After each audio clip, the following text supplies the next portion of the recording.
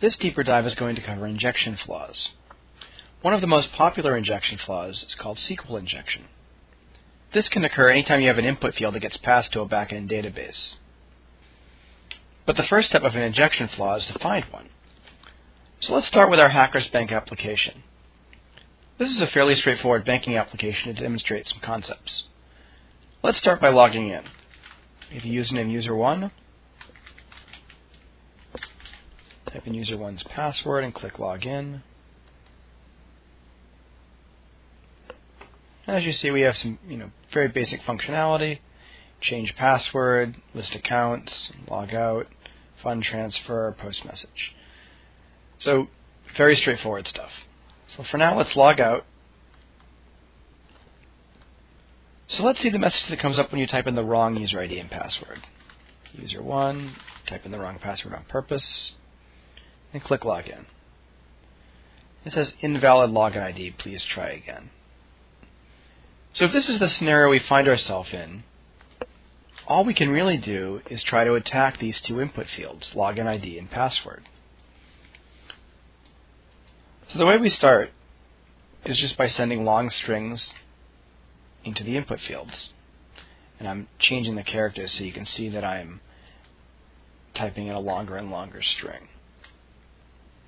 If this were a real-world scenario, we would actually send thousands and thousands of characters to each of the input fields. But for now, let's just send a pretty long string just so we can get the idea. When I click on the login prompt, let's see what happens. So we get the exact same message. So that means this didn't work, so we need to try something else. To clear out the input field.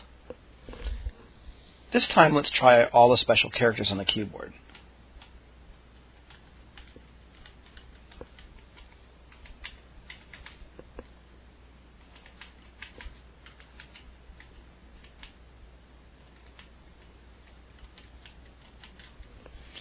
And let's click on the login prompt to see what happens. That's interesting. Clearly we did something here that worked, or at least from the attacker's point of view. We got this error, this very detailed error message that says incorrect syntax error near semicolon, unclosed quotation mark after the character string, and then a bunch of characters, and password. When we see a message like this, it usually means that we have a SQL injection possibility. And what that means is that the single quote character is usually all we need to find this out. So let's type in a single quote by itself and see what happens. Type in a single quote, click login, and sure enough, here's the message we receive.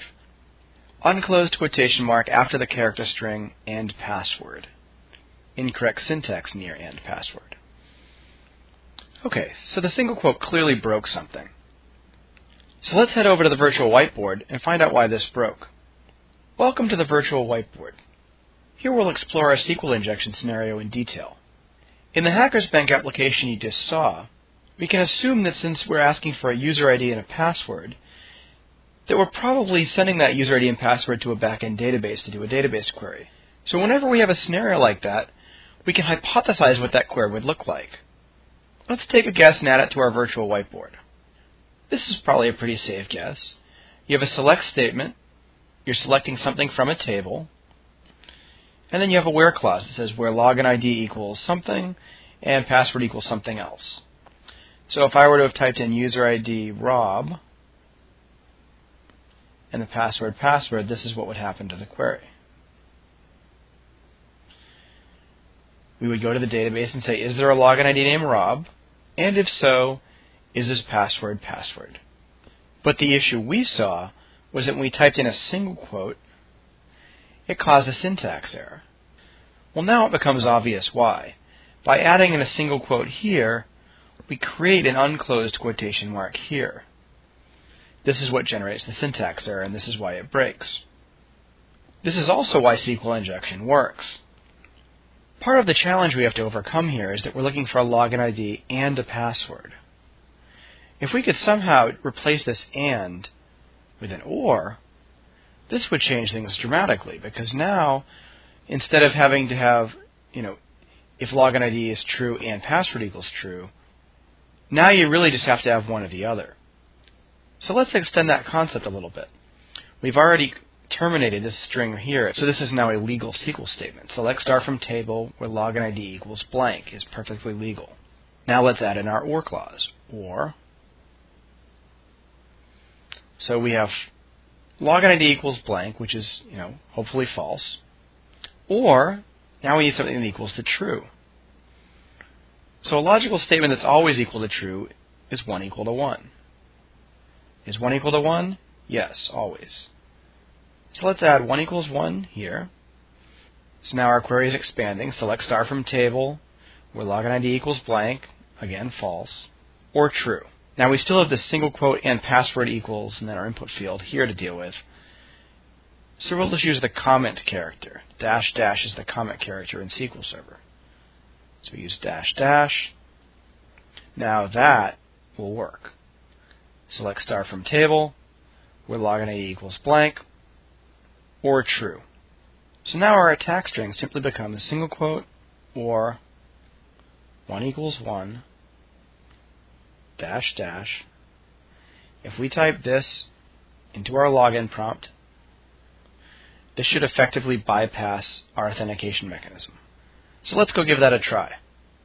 Here we are back at the Hackers Bank application. Now remember, our attack string is simply single quote or 1 equals 1 dash dash, and then we click on the login prompt. Let's see what happens. Wow, so not only did we get in, but if you look closely here, you'll see that we got in as the administrator account. This is worse than we thought. Let's head back over to the virtual whiteboard to discuss why we were able to get in as the administrator user. Back over at the virtual whiteboard, we've added a database table to demonstrate what happened. Earlier, when we typed in user ID Rob, password, we went out to the database table and found the specific row that had user ID Rob, password. And since there was only one row with the user ID Rob, that was what let us in. But our attack scenario was different. We typed in single quote or 1 equals 1 dash dash.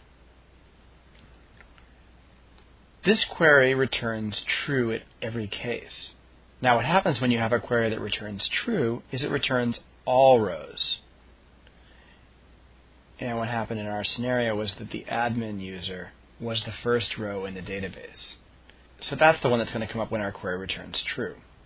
So would we be safe if we simply made a guest account the first row and then made admin the second row? Would that solve the problem? Well, it would solve the problem of the single quote or 1 equals 1 attack. It would definitely solve that because now we would get the guest account instead.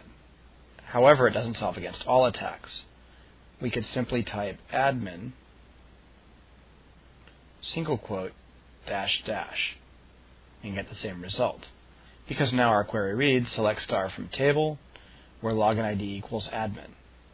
And since the rest of the line is commented out, if there is a username admin, then we will get in as that user. So the interesting thing with SQL injection is that there are frequently many ways to accomplish the same goal. The scenario we've just walked through is a very simple example of SQL injection. Feel free to explore the other deeper dives for more advanced SQL injection scenarios.